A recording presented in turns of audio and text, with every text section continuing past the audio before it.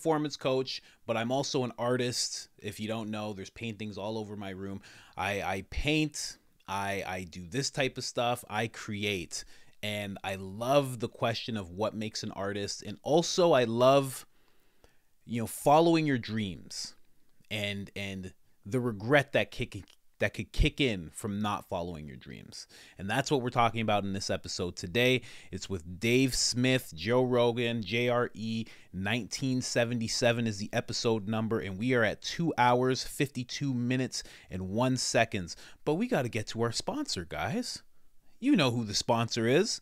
It's Coach Colin himself, sponsoring himself.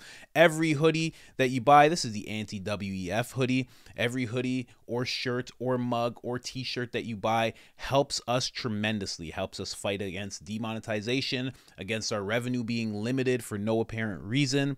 And we appreciate it from the bottom of our hearts. And to anyone who has gone ahead and bought something off of this site so far, thank you so much. You have no idea how much it means to us.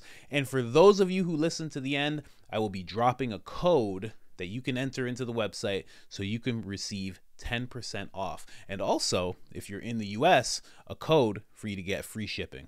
Let's get into it right here. Like they're the minority. And then there were tons of awful teachers, just tons. And here's the question, man. Like, what creates an artist? Like, most people, if they had artistic talent in some way, shape, or form, they'd probably want to do that because it's a fun thing to do. There's something exciting about creating things. But where does that come from? Is that in all of us, but it's just discouraged so hard in some people and through this sort of rigid adherence to whatever is in control? Whatever power structure, whatever authority figure, does that squash it in so many people that only a few of tortured childhoods get out? And maybe we associate creativity and we associate brilliant art with people with tortured childhoods for all the wrong reasons. Did you ever hear that? I always loved this quote so much, but someone asked Jerry Seinfeld, or they were like, when you were a kid, were you like the funny one in your group of friends? And he went, we were all funny, and then everyone else got jobs.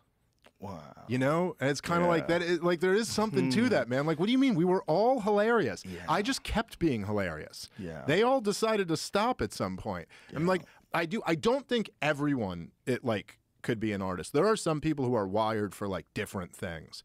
There are some people who are like this dude's a chemist, or this dude's like a computer programmer, and he was made to be that. Like he had like a real propensity toward that. But I think there's no question a lot of people have that squashed. A lot of people, I've known people like that who are Those are the most bitter people. They're the most bitter people. It's sad. There's something tragic about that. The guys that wanted to be in a band, but it just didn't work out. Or just didn't have the balls to like go for it, and then got a job, and then had a family. Well, now you got a family, you can't leave this job now. You know what I mean?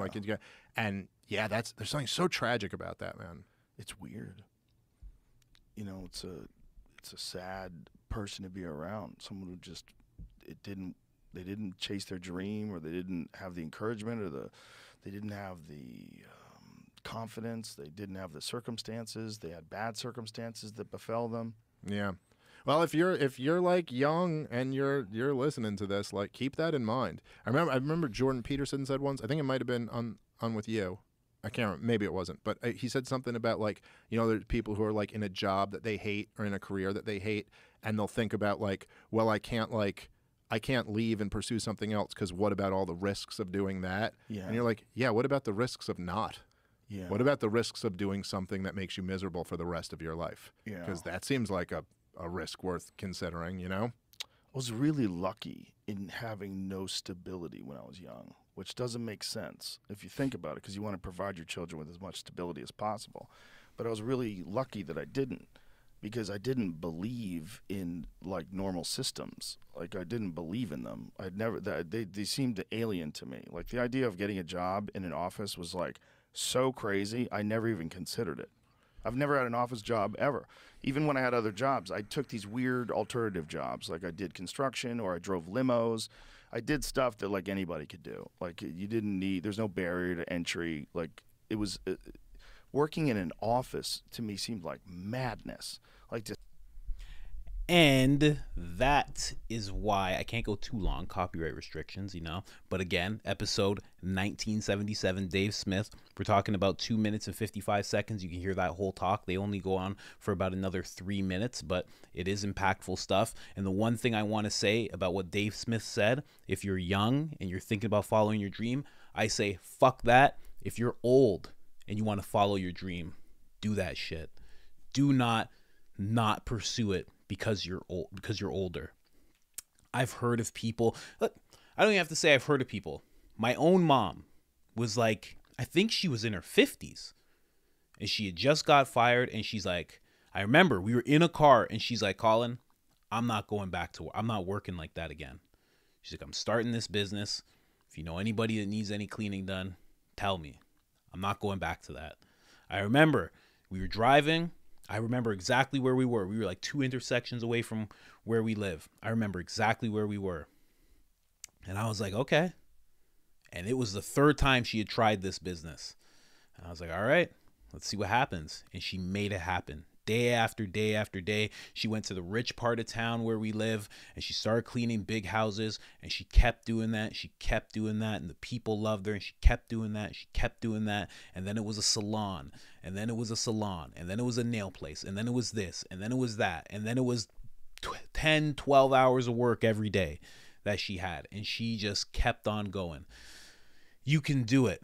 That was her thing. Her dream wasn't, exactly cleaning, but it was independence. She was like, I don't want somebody to walk in to an office where I work and tell me that I'm fired, and all of a sudden I don't know what I'm going to do. She wanted that independence, and she got it.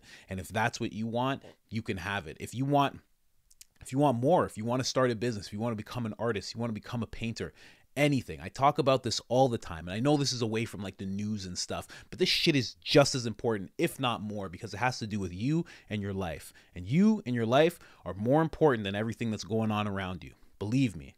A stronger mind, a stronger you can change your whole community. And I know that sounds odd, but the ripple effects of who you can become and who you're supposed to become are just invaluable, unmeasurable. You have no idea how much you can impact. So if you have that dream, that thing that you want to do, it does get squashed like they talk about. I know for a fact. I mean, I have to thank God that I literally dropped out of school. I got like a grade 10 education and dropped out and started working because I was like, I don't want to do this. I hate this.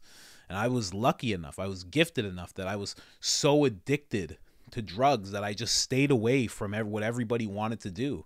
I was so cast out from the normal path of people, of teenagers, that it was just, by the time the smoke cleared, literally, the smoke cleared, and I finally got clean and everything, I was so far removed from ever getting a regular job that I was just, I speak well. I was still able to get regular jobs, but I even got this tattoo because I was like, I hope I get this tattoo, and when people see it, they refuse to hire me, because I knew I wasn't meant for that type of thing. I knew I wasn't meant for that type of path. I like being in front of cameras. I like painting things. I like doing stand-up comedy. I like doing other stuff. I don't like working factories and stuff. I hate it. And if you hate it too, get out of it. You can.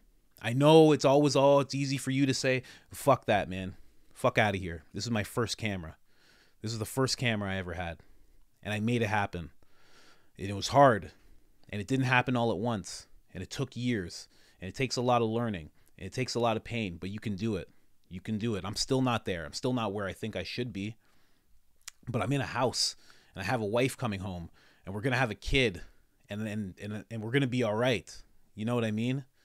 So it's like, if you could have a job that gives you security, but you hate it, versus you have a little bit of uncertainty, but you're making it happen, doing something that you're passionate about, take the passion, because your passion will always provide for you. It will always provide for you.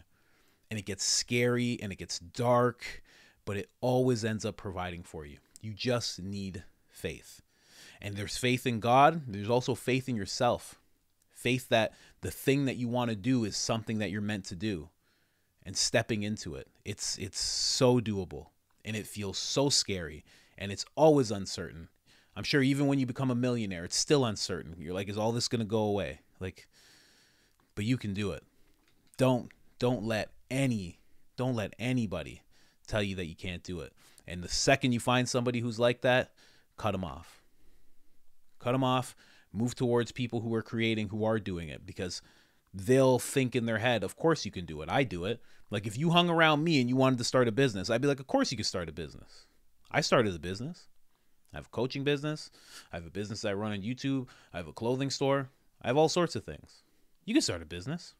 And if all those things start to suffer, I'll do Uber Eats. I will do anything to make sure that I have my independence, that I have my sovereignty, that I have control over my life. Anything.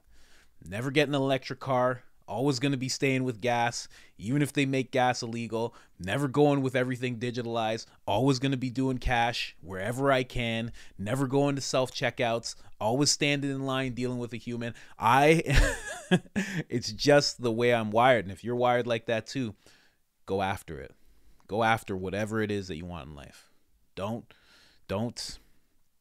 not believe in yourself. That's the worst thing you could do. It feels like the worst thing you could do is fail. But that's not true. The worst thing you could do is not believe in yourself. You know, David Goggins talks about passing away, dying, and then being before God. And then God, and being in the form that he used to be in, 300 pounds, working as a pest control guy, killing roaches and stuff. And then he dies and he goes to God, and then God's like, okay, here's who you are. And he starts saying Navy SEAL, first Navy SEAL, like 36 African-American Navy SEAL in history, ran all these miles, millionaire, speaker, motivator, changing people's lives. And for God to say, this is you, and have him not accomplish any of that. Like that was like his worst fear. And that should be all of our worst fears. It's not, and forget God, just not stepping up to our ultimate potential, because we all have an ultimate potential. We all have a wild, incredible life that we're supposed to live. So step into it as quickly as you can. Step into it. And other than that, I am out.